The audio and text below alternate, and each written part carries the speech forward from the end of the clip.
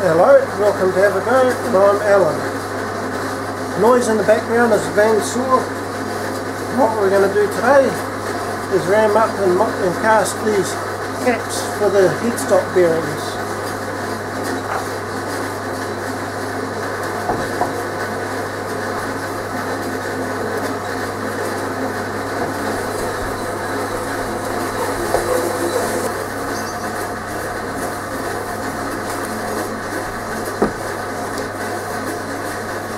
Simple bedding again.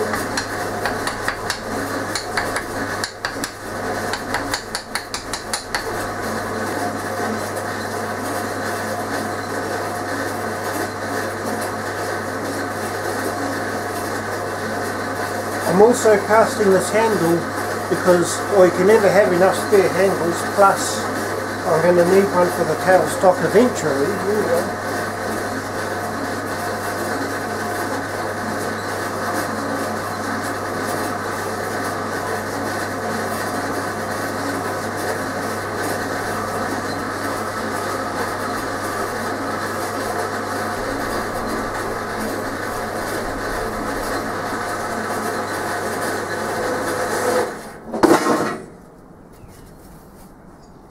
That'll be the bandsaw.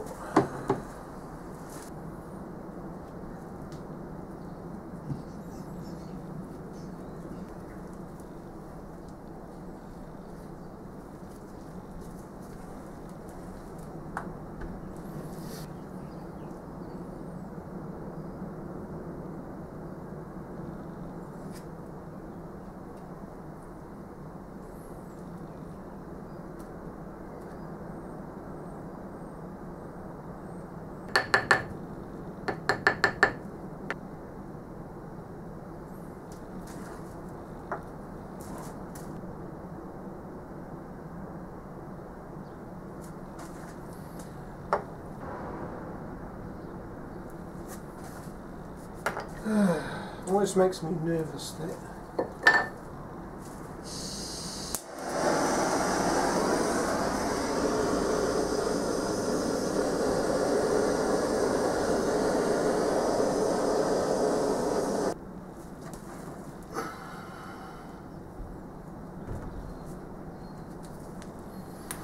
Right, chop this outside and fire up the burner.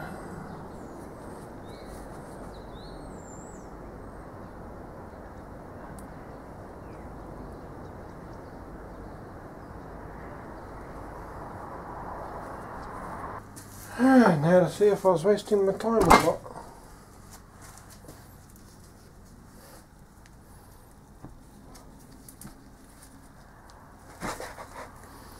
Initial signs point to promising. Now, with the blow torching, I'm getting a very nice finish on these.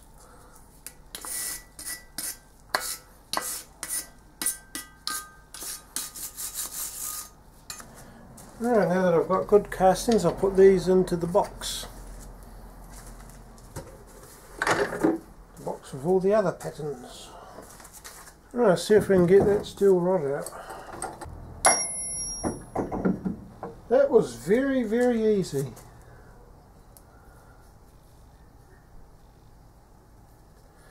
Mostly good there, except there's some pitting there and there. Alright, I'll just cut these off on the bandsaw. Be right back.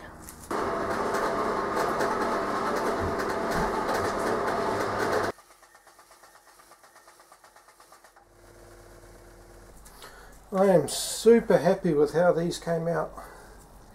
They're sanded up nicely. The bottom is just about completely sanded, which is what I want. I'm just going to give it some time to cool down, then I'll finish sanding these low spots here. Same story with this one. Sand it up nicely. This is far away from where it'll be mounted, so I'm not worried about that. Sides came up nicely. Couple of bolts there, couple of bolts there. Then we'll be boring through the holes there on the lathe.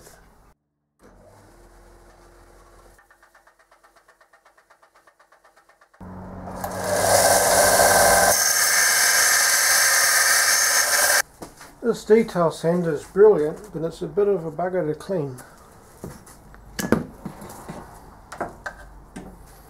Didn't it do a nice job of this though? Oh, let's see how flat this truly is. Pretty decent.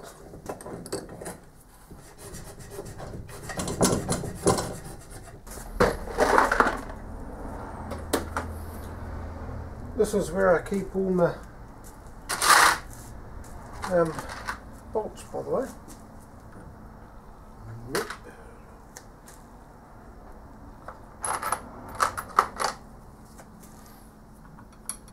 M8 by 40 it is. The book doesn't actually give measurements, it just says drill them and place them. These are the bearings I'm going to put through it.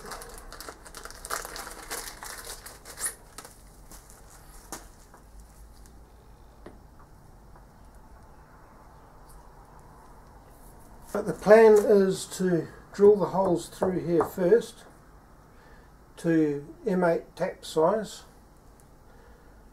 Then, once I have, put them on here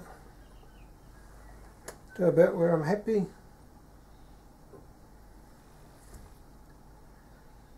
Drill through there using the caps as a guide to make a dimple here. Yeah, with the handheld drill. Then once I've got the dimple there, take it over to the press to drill it properly.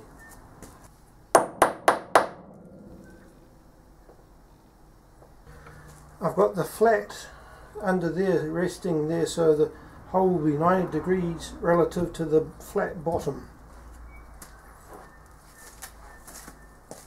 From memory the tap size is 7mm. Or 6.8, but 7 is the closest I have.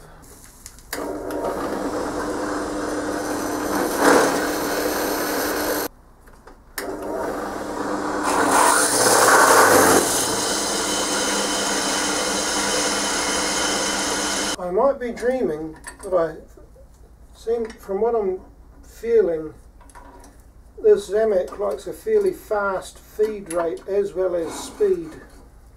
Right, I'm not going to drill through these, I'm just trying to mark where I want the holes.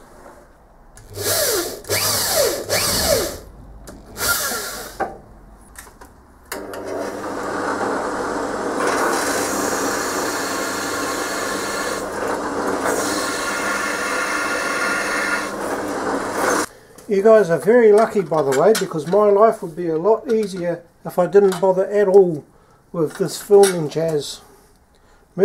Even with my lazy video editing, moving the tripod around, adjusting the zoom where it's focused, all that still takes a bit of time.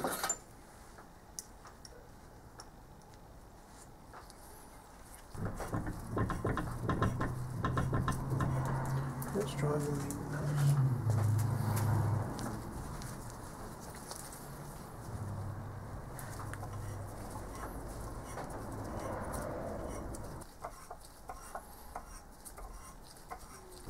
I could probably just start off with this final tap, but it'll put a lot more strain on it than I really want.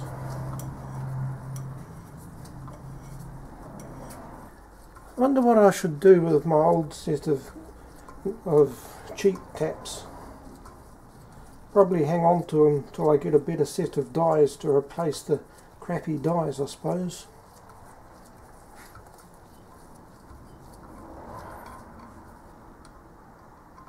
Hey Ammo, want a cheap set of taps? They're not very good, but I suppose they're better than nothing if you're desperate.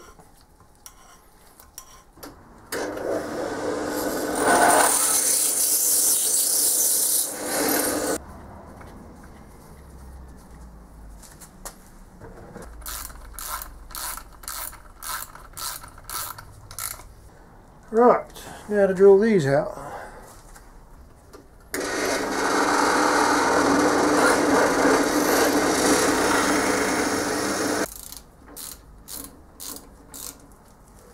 I'll leave these here because I still have to drill the through holes.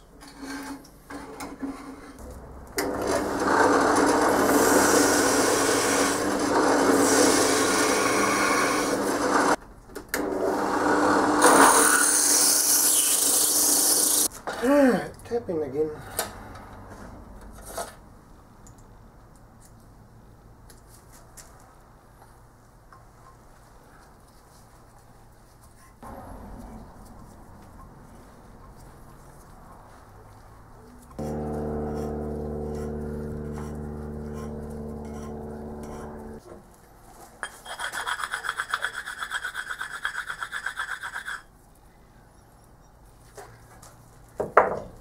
The act of tapping actually deforms the metal slightly, so I wanted to make sure that those surfaces were still flat.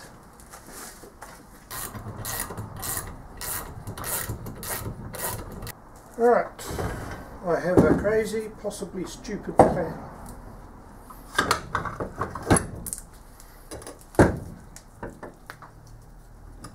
Any wobbling is because the bench is crap and not flat.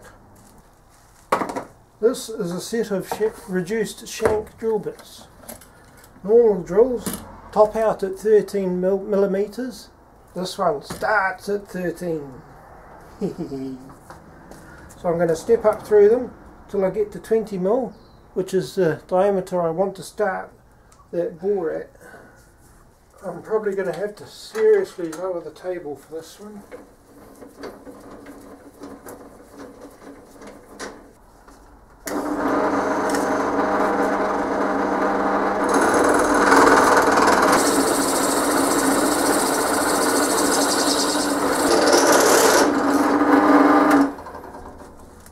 Well, it was a mission that we got there. 20 mil through hole. I suspect that my drill press really doesn't have the beams to deal with to do drill bits this big, which is, I suspect, why I was having so much trouble. For those who didn't know, the bigger the diameter of the drill, the more power you need to force that drill through metal. And I suspect that big 20 mil reduced shank drill is more than my drill press is really happy with dealing with. But I had to drill that 20 mil through hole so the boring bar can pass through it when I bore it out to the proper diameter.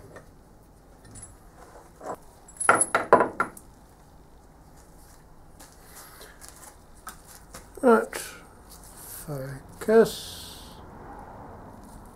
You can see that divot there. That was the pit in the casting right there. That was the hollow in the casting.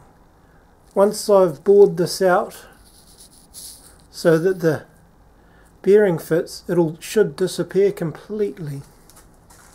So what I'm going to do is mount this up on the lathe and bore these out so that this bearing will fit on there, and it will also fit in there nicely and not crappily. At the moment, that's where it is at the moment. So that both the headstock and the bearing caps will be clamped together, probably with some shims between them to give me a bit of leeway. And then I will bore it out with once the motor's going, so that these bearings fit. That's the plan anyway. And I think I've pushed this about as far as I can today. About as far as I want to, definitely. So bearing caps from liquid metal to the pre-boring finished product. Thank you for watching and have a nice day.